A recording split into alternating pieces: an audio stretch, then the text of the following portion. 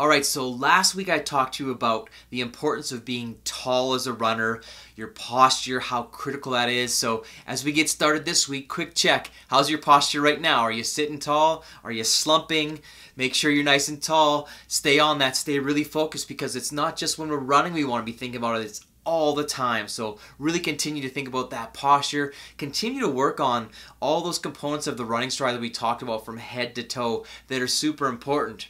Now, one way we're going to reinforce that this week is by introducing you to the ABC running drills. Now, these are fundamental drills that you should be doing every week from now until forever. These aren't just a learn and start and then you can forget them. These are drills you'll do forever as a runner. It's kind of like when you are a golfer and you're learning how to golf. No matter how many years you've golfed for, you tend to go to the driving range and hit a whole bunch of balls. The more you do, the better you get, the better feel you have, the better your swing is. You start to train that muscle pattern, and that's the exact same thing we're looking to do with running drills. So the ABC drills are fundamental.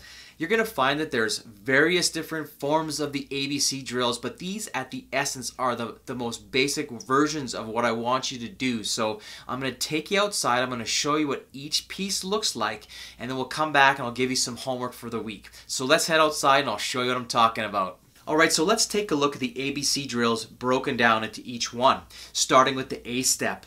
What we're looking for here is a high knee drive, picking your feet up flat off the ground, driving those feet right back under your hips. So think about really getting those knees high, driving in a straight line, really pushing those feet under your hips, landing on your midfoot. Really focus on engaging your arms and keeping your head up throughout the entire drill.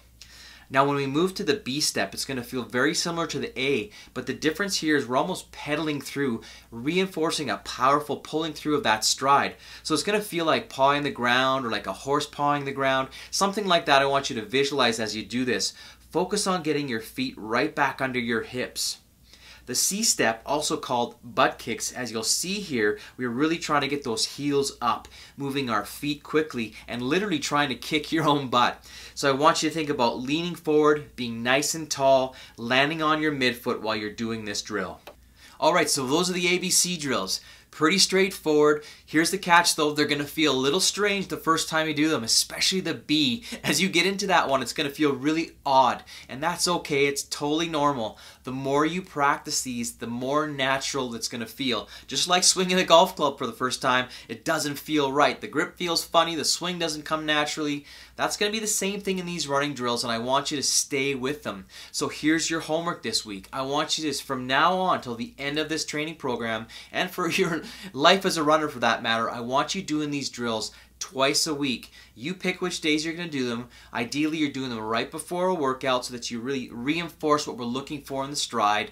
Really focus on good posture, good technique, being nice and tall, confident, and working on all the components we talked about last week, bringing those into these drills. So hopefully that helps. It'll make a huge difference the more you do these. So get your ABCs done this week, and we'll talk to you soon.